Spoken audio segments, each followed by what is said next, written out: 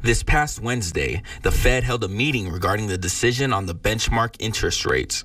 The decision that came out of it was to keep those rates steady, but there is potential of those rates being cut later in the year. The Fed needs to see more of that positive information for at least a couple more months before they're ready to start dropping interest rates. It's very likely going to happen, just not happen this cycle. We're probably looking at later this year, maybe September or November, before we see the first interest rate cuts by the Fed. Over the past few years, credit cards have grown to record levels, says Wise, as the average consumer carries anywhere from $6,300 to $6,400 in credit card debts. When the Fed starts lowering interest rates, that's going to have an immediate impact on bringing those rates down. The Fed cuts interest rates by 25 basis points or a quarter point. That means that credit cards will very quickly follow and drop their own rates by the same amount.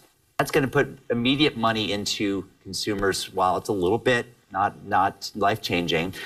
So just how positive are consumers feeling about their financial future? Consumers are pretty optimistic about their own financial futures.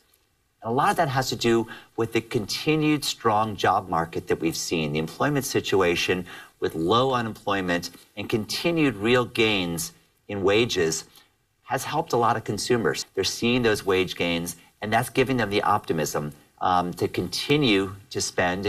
Tips that Wise has for consumers to get through these high interest rates are to cut back on credit card spending, continue to make payments on your debt, and using resources to understand credit management. Reporting in Odessa, Jesse Zaragoza, ABC, Big 2 News.